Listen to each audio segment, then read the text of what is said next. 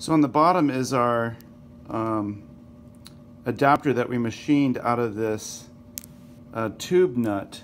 The tube nut has no thread on the inside, but we actually threaded the inside of this for the glow plug. And we shortened the tube nut too, so the glow plug's not as recessed. So that fits into our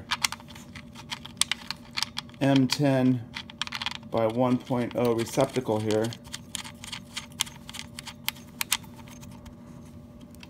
And I'll just kind of give this a little bit of a snugness. And then go for it. Here, you put that in. And then here comes our glow plug now. And then you can give it a little bit of snugness. There we go. That's all we got. That's what we gotta do.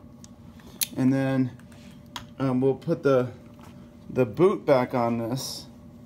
It's sitting here somewhere, but it looks like this. Here's another one. So here's the boot. And then when that boot's on, as you find it, okay, well, the thing is, it'll clip on like that.